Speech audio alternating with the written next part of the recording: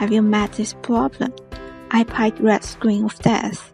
If you have and don't have any methods to fix, you can follow the 2 effective methods in this video.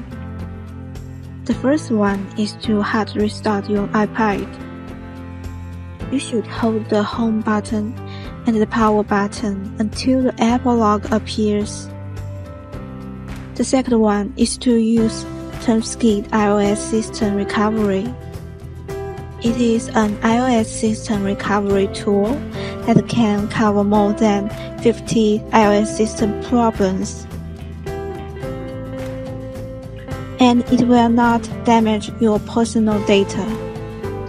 Let's see how to use 3 steps to fix. First, launch this tool, connect your iPad with computer. Then click the Start button. Second, you should choose the standard mode. You can fix it without data loss. You should press the download button to download repairing firmware.